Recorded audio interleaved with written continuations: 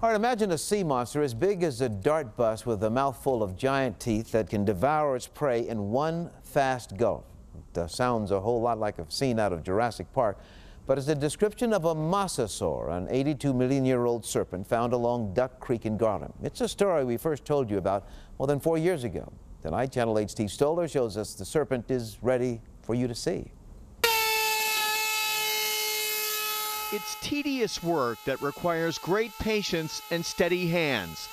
Dallas Paleontological Society volunteers put in thousands of hours, carefully chipping away rock from the ancient bones of a Mosasaur. This would have been about 40 to 45 feet in life, about the size of a bus, would have weighed about 8 tons and could have eaten you in one bite. 82 million years ago, what is now North Texas was underwater. The Mosasaur was known as the T-Rex of the ocean because of its terrifying teeth. Fossil hunter Deniz Oktay discovered this Mosasaur while walking the banks of Garland's Duck Creek.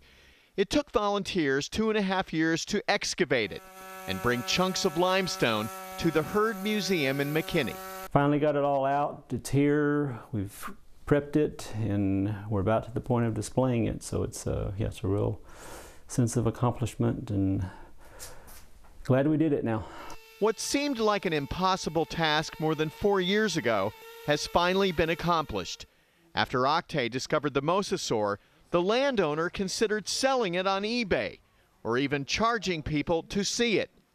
But he finally changed his mind and donated it to the herd. It's very exciting that it was found locally, so I think that's great that people can see what is actually, was swimming in the oceans when this area was underwater. The Mosasaur is expected to go on display at the museum in early 2013. In McKinney, Steve Stoller, Channel 8 News.